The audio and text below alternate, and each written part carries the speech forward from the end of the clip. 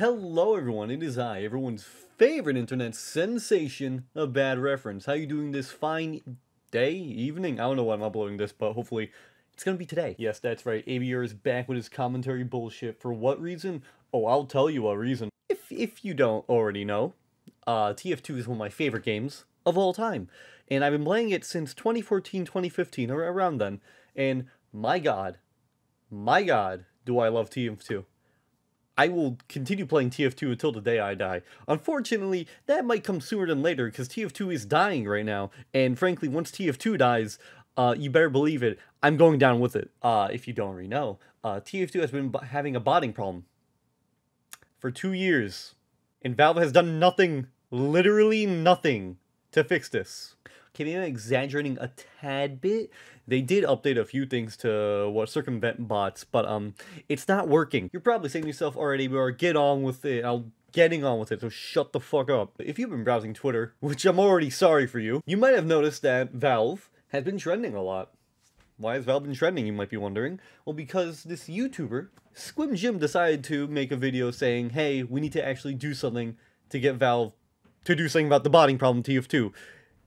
Which we have for 2 years. Just a reminder, 2 years.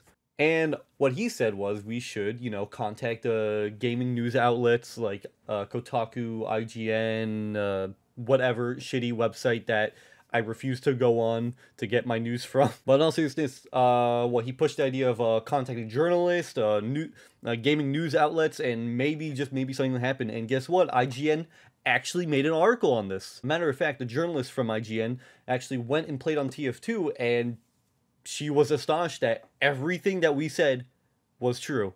Everything that we said was true. And now we just got like a bunch of people chipping in. So many people. We even got the voice actor for Medic. Robin Downs. Robin Downs, you fucking legend. Just when the world needed him most, he actually came back. We called for help, and the medic came. Even the people behind Payday 2 even chipped in their support, saying justice for T-Punches 2. It's Payday, fellas! Recently had a terrible time playing TF2, not because of the game, because, well, if you know, you know. I'm not going to talk about it. I'm actually not going to be playing TF2 until Valve fixes their bot problem, and I'm going to be only playing primarily on TF2 Classic until Valve does something. Unfortunately, in the current state of TF2, if I join a casual game, I run the risk of getting doxxed and bots just overrunning the server. If I join Uncletopia, I run the risk of being steamrolled or just being on the winning team. Unfortunately, there is no in between, and there's really not much I can do there. Right now, I'm playing on a server that just has like a bunch of like custom weapons, and it's absolutely insane. I'm like not that good with it because like I'm fucking terrible at aiming. There is so many broken and just fun weapons. It's just pure chaos. It's like Overwatch on day 1 release, when everyone was overpowered. And so technically speaking, everything was balanced. Yeah, but no, I think they should fix the balancing in the custom weapons, please. The Liberty Launcher is actually broken, dude. What the fuck? 60 damage, 60 fucking damage. If you do play TF2, I highly recommend you get this mod, because not only will you be taking a stand against TF2, the normal game by Valve, you'll also be having a wonderful experience, in my opinion. I played it last night on stream on twitch.tv/abadreference, and my god, I had a wonderful time just walking around with the super shotgun from Doom as Soldier. Yes, you can do that. If only they enabled bunny hopping.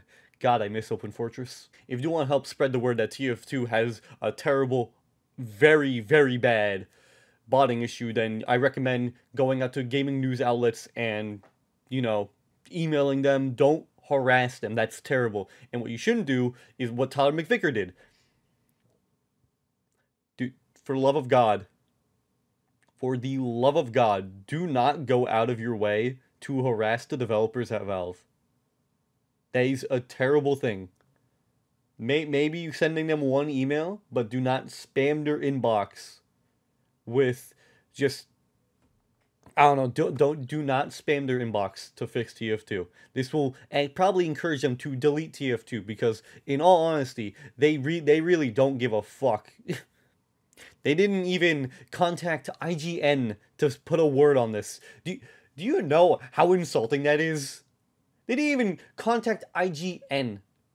IGN asked them, would you like to say a word or two on this? And they said nothing. They didn't respond. They were just like, I don't see a problem. In the end, I'm not looking for brand new content. I'm not looking for the heavy update.